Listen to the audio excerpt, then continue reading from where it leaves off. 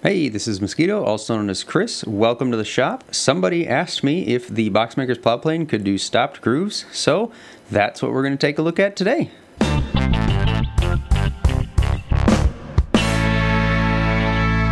So the first thing I'm going to show is a stopped groove where the starting end is still open. So if you needed to, groove for a box or something where you didn't want the ends to show, I'm measuring the length of the front skate and I'm going to mark that out on my workpiece. I've already got the groove width marked where that's going to be, and I'm just going to go ahead and mark it out and then chop it out with a chisel just to kind of get an ending place, which you'll see later, for that skate to go. So I just chop it out, clear it out with the chisel, and then now I'm setting up the plow plane just to make sure that it's in the right spot.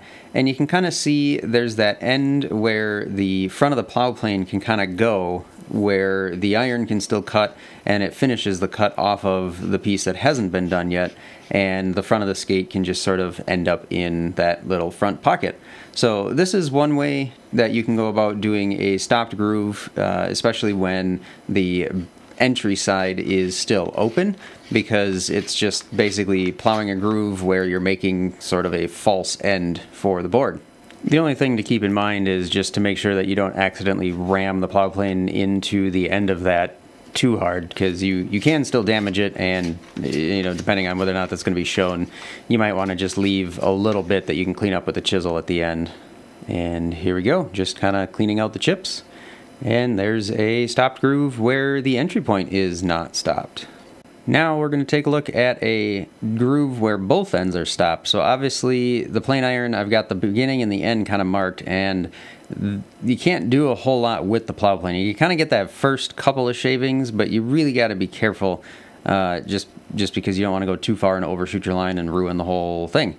So you can get a couple, but here you can see I'm starting to hit that end after only 2 shavings. The front's plowing into that, so obviously we're not going to be able to do it just with that. You could maybe tap the iron down, just advance the iron and then make another pass, advance the iron, make another pass. That's kind of the way the Hawkins works, but it's just not going to work here. So let's take a different approach.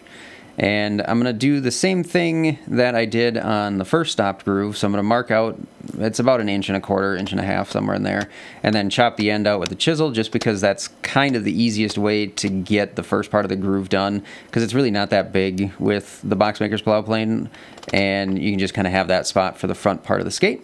And then you basically just start it out the way you had it before. Now, the slight caveat here is, obviously, since the rear is not done, I have somewhere to go, so I'm kind of cutting downhill with it.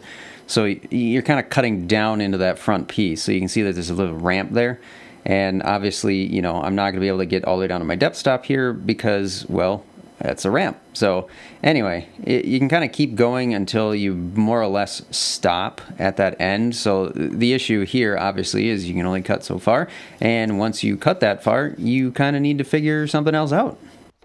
You could come in here with a small router plane or a router plane with a 1/4 inch iron or whatever size and just go at it with that, but we're going to try for a little bit better than that. So here I'm going to mark out the other end again. So in this instance, I'm just going to make it a little bit longer, but so it's the same 1.5 inches, 1.25 inches, whatever, for the front part of the skate on this end.